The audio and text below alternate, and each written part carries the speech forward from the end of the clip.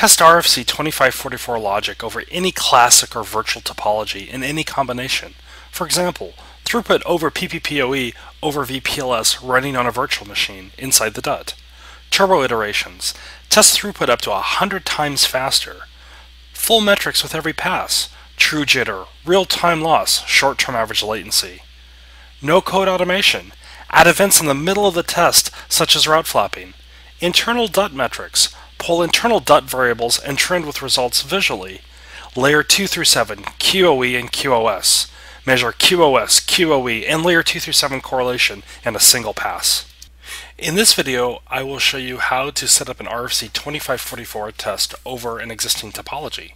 So if we look at what we currently have in our topology map, you'll notice that we have two BGP routers, and sitting behind those routers we've got stubs containing hosts. So if we edit our links, we can see what the relationship is with our host groups. So you can see that I have my west stub sitting behind my router on my 7.4 port. Likewise, on my 7.3 port, I've got a stub sitting behind a router as well. And you will also notice that currently our BGP session is actually up and peered. So to perform an RFC 2544 test, what we're going to do is come over here to Wizards, and we're going to launch the RFC 2544 test package. Now, of course, you can always start with an existing config or with nothing configured, but what we're going to do is we're going to pick a frame loss test and then a throughput test. Notice we also support the RFC 5180 IPv6 benchmarking options as well. So from here, we're going to pick both our 7.3 and 7.4 ports. You can, of course, pick as many ports as you would like. And you're going to see that we currently have devices already configured. At this point, if I wanted to add devices, I would just hit add and then run through the wizard to set up my layer 3 devices. So what this is now going to do is it's going to present a device map, so we can pick either a full mesh, backbone, or pair. So in this particular case, what I'm going to do is I'm going to pick the east device going to the west device, and I'm going to make this a bidirectional test, and I'm going to add this. And I'll pick stream-only generation because I want to do full tracking in both directions.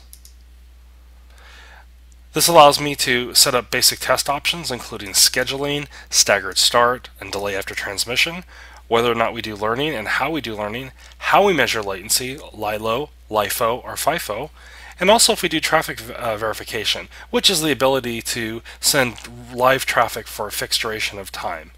In addition, there's some additional value add that Spirent Test Center gives you to be able to also simultaneously measure jitter. And also, I can save detailed stream results with every iteration. This allows me to go back and look at existing configs and results and be able to do post-test correlations. So now I'm going to go to my throughput test, and I'm going to set my duration.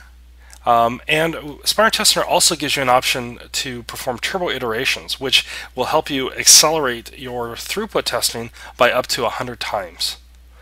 So we will go ahead and turn that on. And this is basically how you actually step through your load. So by default, we use a binary search algorithm, and we go through the entire range of loads from 1% up to 100%, starting at 10%, with a possible error resolution of 1% packet loss. Additional value add that Spirent Test Center gives you is also the ability to look at maximum latency and out of sequence as part of the calculations here. This is also where I can set up my frame sizes. So I'll set up a specific size. In this case, we'll just do 1. But I can have as many as I would like. Notice too, I can also mix different iMix patterns. So if I wanted to add different patterns, I could add them in order and perform that test as well.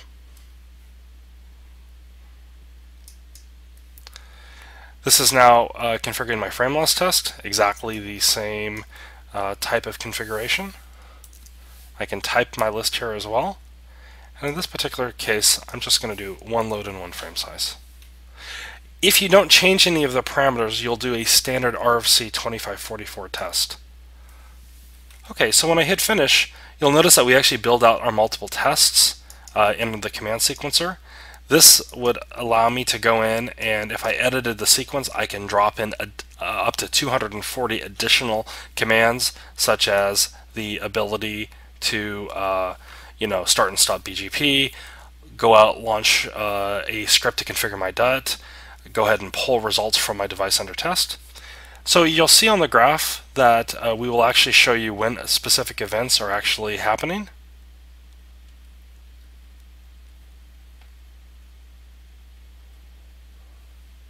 And now I can look at any of my metrics. So here I'm starting to do some basic learning.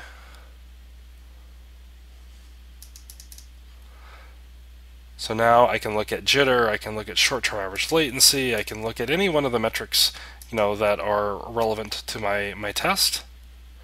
So now I'm going to go ahead and add these to my chart.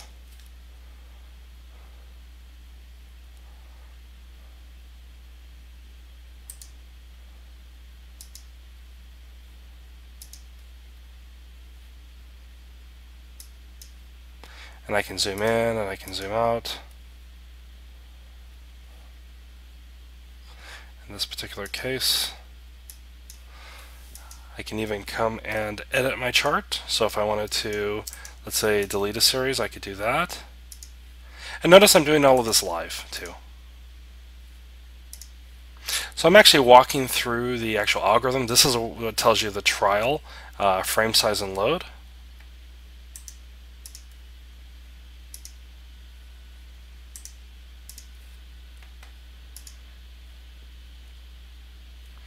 I could come over to rates.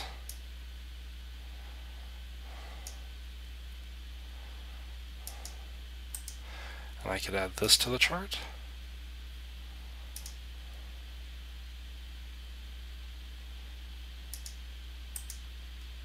And I could add the corresponding other port to the chart as well.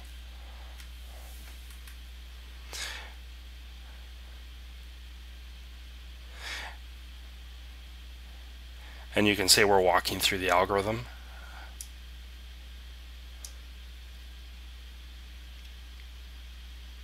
So this will actually tell you where you are actually in the algorithm. In this case, we're in the waiting step. This will tell you the duration.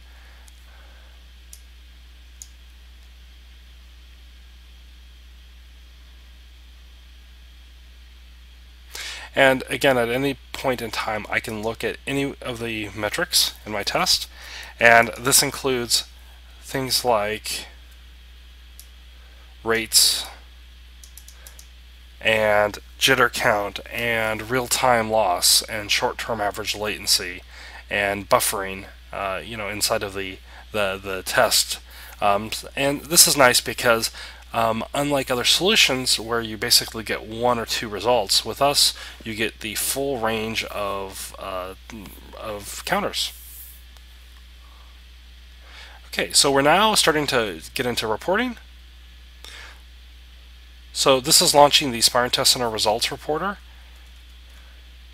And what this is actually going to be doing is pulling all of the data up and parsing through that data to be able to, I can minimize windows, I can go back and look at my tests. So with Test Center, you can see live results as well as post-test results.